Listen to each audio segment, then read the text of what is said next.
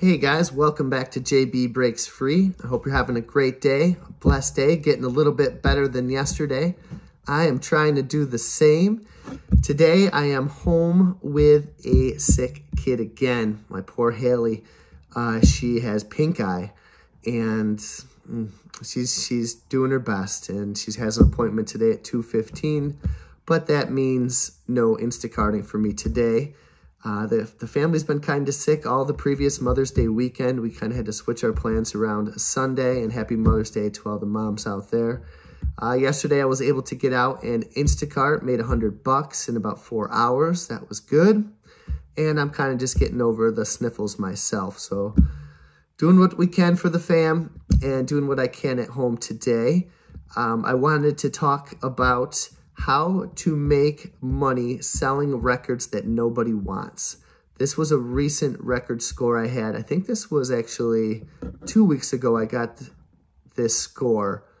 And so I went, and it was a sale, and I advertised records, and I saw some pics, and it looked like a ton of records there. And I mean, I couldn't sleep the night before. I was so excited to get in there. I had messaged them early.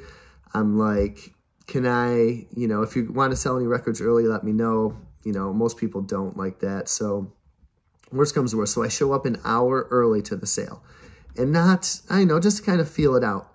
And I was ready to sit there till 9 or like once a line started. I didn't want to be like the crazy early bird guy, even though I was excited. And so I get to the sale, and I saw somebody that I know. Her name is Lisa. And so I went up to the driveway. Hey, I'm checking out. She's like, already turned a few people away. The guy who's kind of really running the sale right now probably be angry, but like we're close friends. So she's like, I'll let you in. So I'm like, okay. So I take a quick peek. I'm rifling around the records. I kind of want to get out of there before this guy comes back. And I pulled out, we'll say 7 records. And there was literally shelves and shelves, probably 350 records. Easy, not even counting 45s. I just pulled out a few, about 7 records, which I've previously sold, like Fleetwood Mac Rumors, a couple Springsteens, CCR, a few other ones that I pulled out because I was just going quick, were scratched. Whatever. I made like $30, and it saved me some time getting into the sale early. So next part of the story is I get to work, and, I told you I know these people kind of well. When the guy comes up to me and he's like, how much, you take all the rest of the records for $25, and shelves and shelves of stuff there. But I knew that it wasn't great. It's not like it's shelves and shelves of Beatles and Rolling Stones and stuff like that. So, okay, $25. So I'll meet you the next Saturday. I'll meet you at 9 o'clock.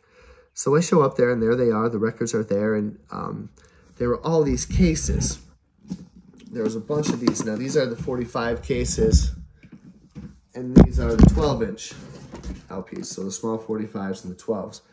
And there were 2 of these big ones, and I got 5 of these small 45 ones. And I didn't even look at the 45s when I had gone because I was just blasting through.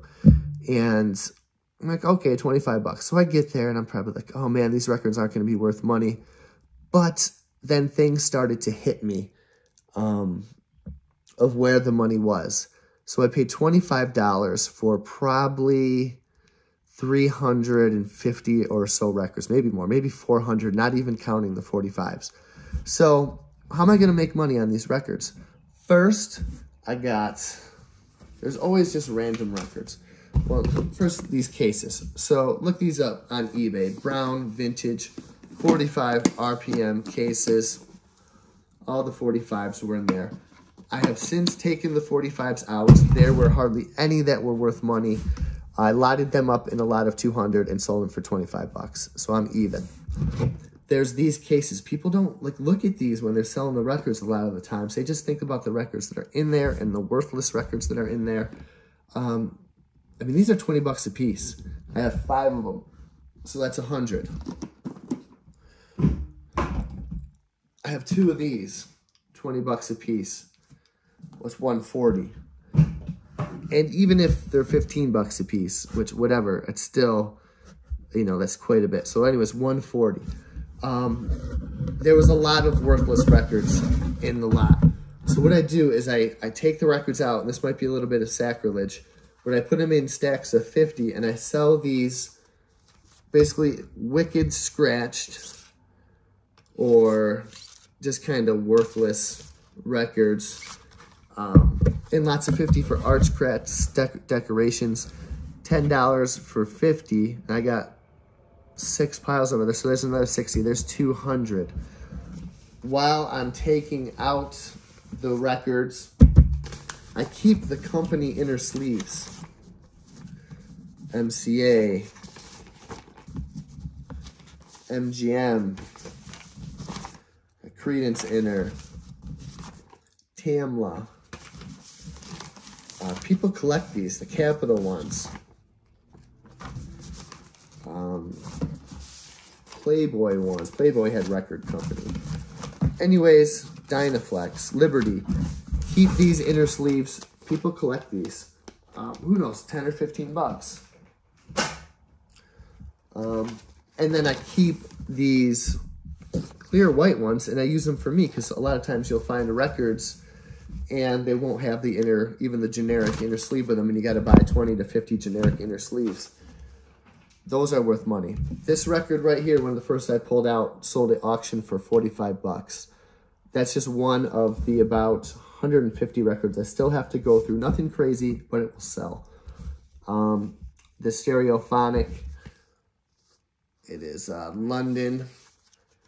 It's FFSS, Full Frequency Stereophonic Sound. If you ever see FFSS, these records are worth money for the Londons. So, you know, I'll take 25 for that, whatever. The 78 RPMs, they were all basically worthless. I went through them. Again, take the company sleeves. People collect these things. Columbia. Now, these aren't crazy ones. Victor, Capital. But again, there's money here. Not even counting the records. And there was about 70 worthless records for the 78s. Nothing collectible. 10 or 15 bucks I'll put on it. So all of the 245s that I already sold, all company sleeves. Bell, Electra, MCA, RCA, Epic. I mean, just a massive stack here. Atco. People want to match these up. And this is beautiful, RCA. So I have a humongous stack here. Check out Google company 45 RPM sleeves.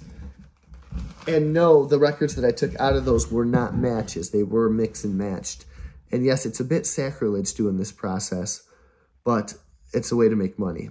And that's what we're here for. There were 4 of these with worthless records in them. 10 bucks a piece. There's another 40. So it's just crazy. So what's that? 140, 180, 192. That's about $220 or so, not even in records. And I pulled up the one record that had sold. You know, there's always a gem or a needle in a haystack, a find in the big lot of records that somebody's going to miss. There's some $5, $10 records in there. I know it's some different stuff that won't fly, but stuff that will sell, and I can lot that stuff up too. I'm already at 200 with profit without the records. I can just lot that stuff up, make another 100 bucks, and you know, $300 for 225 bucks. You got to see money where it isn't. And there was also a lot of the 45 RPM jukebox strips, which I failed to bring to this video. Those are worth money too. So there's a lot of money out there, even with worthless records. You got to know where to find it, know where to look. I hope this video serves you well. Flipping is a huge part of my break-free journey and a huge hobby and something I enjoy spending my time on. Love you guys. I'll talk to you on the next video.